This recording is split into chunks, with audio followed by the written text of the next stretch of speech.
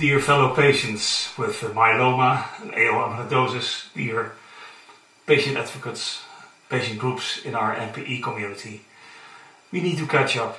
I'm a myeloma patient myself, but what are in general things we need to take into account when you look at the coronavirus and dangers? The three we all know are: wash your hands frequently, keep your distance, and stay at home. Those are really important ones. Everyone knows them, but especially for us as cancer patients, you need to understand that you take them very, very seriously. So stay at home is important. Let others do the groceries for you. Don't go to the shops yourself. You need to avoid that as much as possible. And I think when you explain to your family members or your neighbors that you're as a cancer patient in really higher danger than anyone else, they will absolutely help you. When you are a myeloma or AL amyloidosis patient, the disease suppresses your immune system, but also treatments do, and also when you're off treatment. So explain this to the people around you and they will help you, I'm sure. Keep your distance is also important for you, important for you especially. 1.5 meter, 2 meter between two persons, 6 feet, maybe if you measure with feet.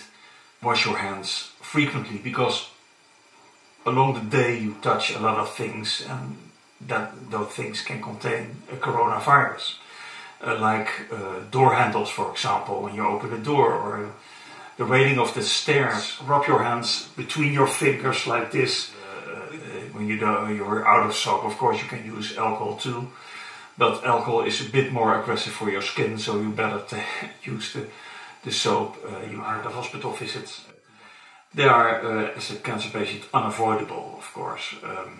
You need to go to the hospital to get your treatment and have your appointments with your hematologist. An appointment can be by phone, for example, or via an internet connection. I'm sure your hematologist is into that. They really understand your specific situation. When you're on treatment and there's an infuse-related component in it, for example, daratumumab, for example, bortezomib is subcutaneous, but you need to go to the hospital. Maybe it's possible to temporarily step over to an oral combination, so you can take your medicines at home and instead of going to the hospitals. I don't know if it's possible for you. It's not an advice for everyone. Only your hematologist exactly knows how your specific health situation is, and he or she can adapt to that and give you the right advice. A lot of treatments also contain steroids, dexamethasone or prednisolone.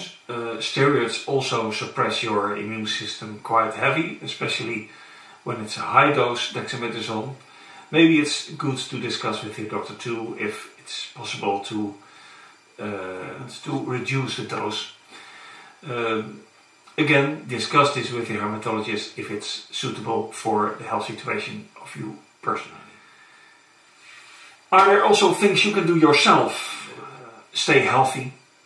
And you stay healthy when you eat healthy, when you do your exercises and get your sleep. Not always easy, I know this as a myeloma patient myself, but eat healthy is maybe the easiest one. Eat food that contains enough vitamins like vegetables and fruits, just a healthy food that makes you strong. Continue that or step over to it. And the other thing is keep on moving.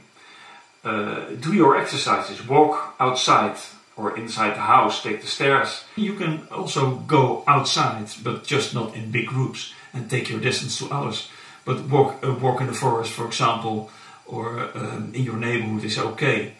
Maybe even if it's possible for you to do your running exercise or your rowing exercise on your rowing machine.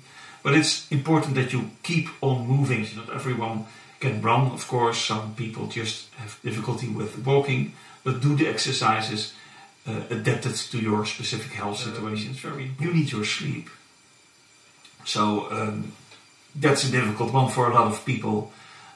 with cancer because they're quite worried in this area of the coronavirus. I can only give you what worked for me. I don't know what worked for you, but I read a lot about the coronavirus, the news, and at certain moments I'm filled with it, and I have the idea that there's not more to know for me around the coronavirus, the dangers of it, specific for me as a cancer patient.